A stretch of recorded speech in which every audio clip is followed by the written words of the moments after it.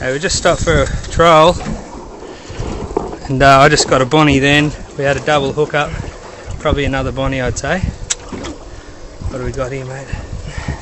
Looks like a bonito. Yeah,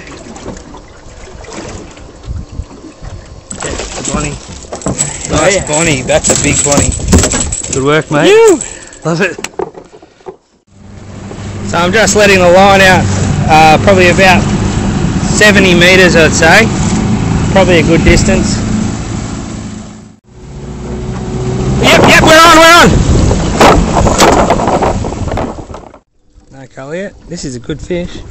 Could this be a king? I don't think so. I think we've got a bonnie, but he's certainly giving you some stick, mate.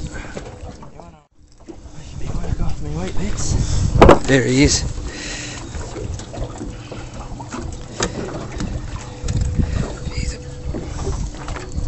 That's a big bonnie. That's one of the biggest bonnies I've ever seen personally.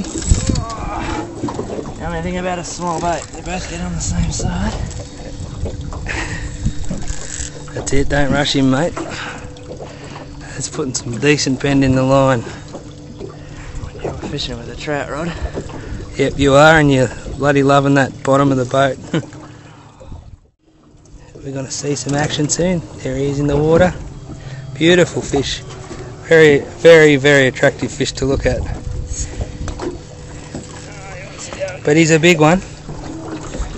All we need is a seal or a shark to come and grab him now.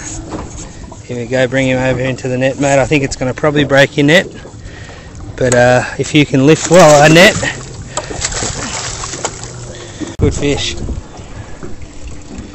That is a big bonnie, mate. That's solid. That is a solid bonnie.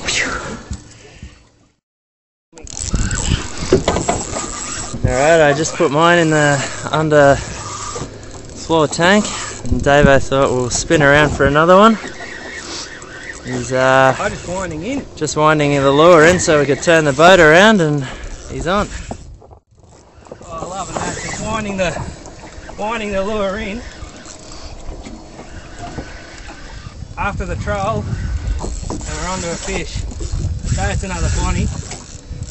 We were just saying we're on the erogenous zone. This one spot, we just keep hitting them.